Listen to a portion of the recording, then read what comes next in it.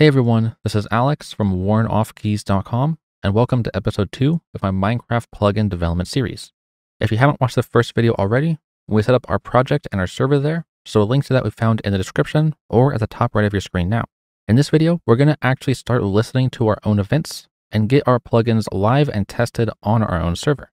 But before we move forward, the user Bliff has commented on my last video that we can add in this flag right here to our script to start up our server, and that's going to help us bypass the 20-second delay. I didn't actually know about this, so thanks to them for leaving that comment. So what I'm going to do is I'm going to paste it in right here, and now the entire new script that you can use to start up your server can be found in the description, so you can easily copy and paste the whole thing. So I'm going to go ahead and save this, and now let's go into IntelliJ, and let's go ahead and set up our first listener. And to do this, I'm going to create a new class. So inside of our main project here, I'm going to right-click, go to New, Java Class, and I'm going to name this Hello World, because typically when learning a new language, Hello World will be the first thing you try and print to the screen. So now that we have this, we're wanting to set up our own listeners in here so we can listen for certain events that we fired whenever the user does something. For example, when a user joins the server, the player join event is fired. Whenever the player places a block, the block place event is fired, and that's actually what we'll be listening to within this video. So the first thing we need to do whenever any class wants to listen for something is that class has to implement listener. And the listener has to come from org.bucket.event. And this will allow us to actually listen for things.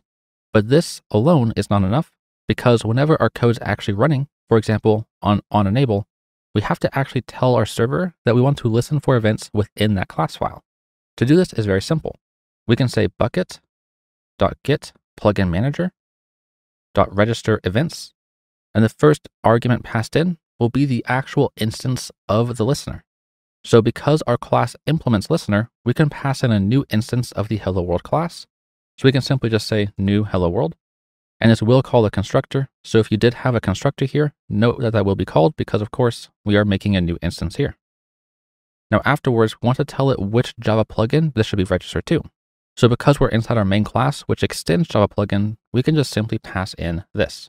So now all of the events within this class will be registered and actually listened to whenever our plugin starts up. But of course, we don't have any events yet. So let's go ahead and write one. We have to specify each event with the @eventHandler annotation. This will tell Bucket whenever it's looking through all the methods of this class that we're looking to actually listen to an event here. So afterwards, we can create a simple method, public void on block place, and then the parameter here is going to be block place event, and I like to name my events event just because I'm not a huge fan of single letter variable names such as E, but you will often see E or something else to represent the event name. I prefer to spend an extra nanosecond to type out the full name just because it makes everything easier to read. So now whenever this line right here is ran, it's going to look through all the methods within the Hello World class. It will look for all the methods that have the event handler annotation, and then it will look at the parameters.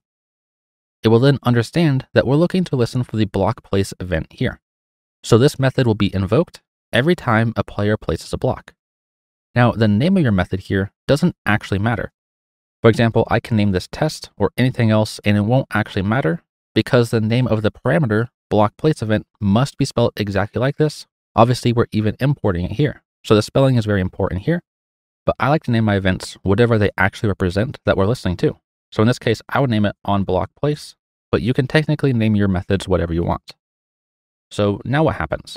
Well, the goal I want here is whenever the player places down a torch anywhere, it will say hello world in the chat. So we have access to this event argument right here. And let's go ahead and see what we have access to with that. So if I do events dot, we now have a bunch of options. We can get the block. We can get the block as placed against. We can get the player, the item in the hand. We can see a bunch of stuff here. And if we wanted to, most events are going to have a set canceled, but we can actually cancel that event. So let's say we check for some logic to see if they can or can't build in a certain area, and we decide that they can't build here. We can set cancel to true, and that'll make it so the block isn't actually placed. But of course, we're not looking to do that here. We just want to check to see what type of block they placed. So I can say event.getBlock, and now we have access to a block object as we see that this returns right here. So if I press dot again, we can get the X, Y, in Z integers for that block. If we want to get the location, we can get the world, we can get the type, which it returns a material value. So this is actually what we want to do here.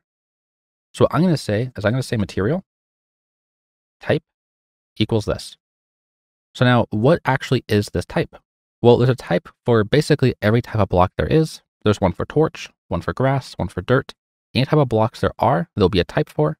And so we can now use a simple if statement and say if the type is exactly equal to material dot, and here we have a bunch of options.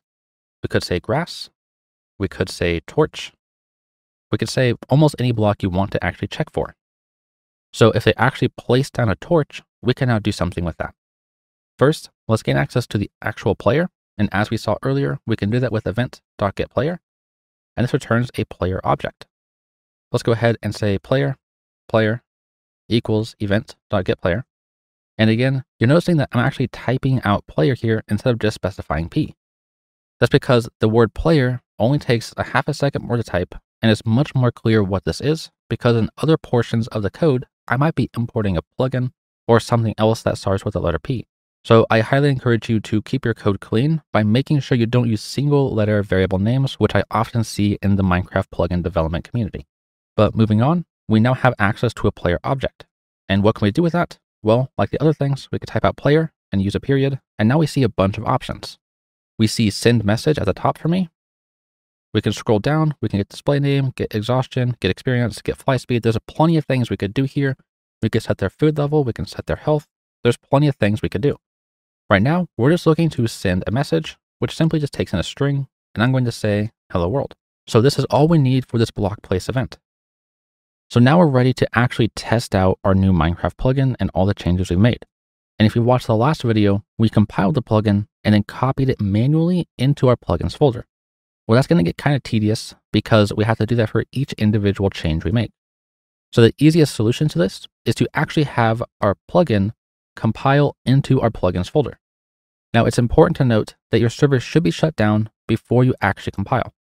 So the workflow would be you write your code, you shut down your server, you compile, you start your server back up again, and you test the changes. So instead of the jar going here, whenever we compile, it will go directly into our plugins folder. So to do this, we can click on the gear at the top right, and we can go to project structure. Alternatively, you can click on the shortcut here, but I'm just going to click this. And here under artifacts, we see output directory. So I'm going to click on this folder to browse. And here we see my main Minecraft series folder, which has project and server. So if I open up server, I can now click on plugins and select the plugins folder and not plugin metrics. So click on plugins, then click on OK. Now, if I minimize this, I can click on apply and OK. Now let's make sure this actually works. So going into my folder, I'm going to go into plugins and I'm going to delete this file right here. That way, if there is a file there, we know that it worked correctly. I can now go to build artifacts, and then build. We see it's building at the bottom right here. And now that it's done, we go over here, we now see project.jar. So now we can go ahead and start up our server. I can just simply say sh start.sh, and we skip the 20-second delay here because of the extra flag we added to the start. So now that our server has started up, we even see hello world here from our actual plugin. We can now connect to that server. We can do a direct connection and type in localhost, but I prefer to add it to my server list. So I'll click on add server. The server address is just simply localhost. We can click on done. And if you click on the server, you can hold shift and use your arrow keys to move it up and down the server list. I'm going to move it to the top, and then we can go ahead and double click on it or just click on join server. So we see that we've joined here. And one thing you want to make sure is that you op yourself. So you can go ahead and op yourself right there. This will give you access to all of the commands. So we can go ahead and give ourselves a torch. So /give, type in your name, and you can press tab to autocomplete it, and then torch. So my user now has a torch. I can go ahead and place this, and it says hello world in the chat. That's because of our plugin. If I were to place any other block, such as this piece of dirt, nothing actually happens because it's not technically a torch.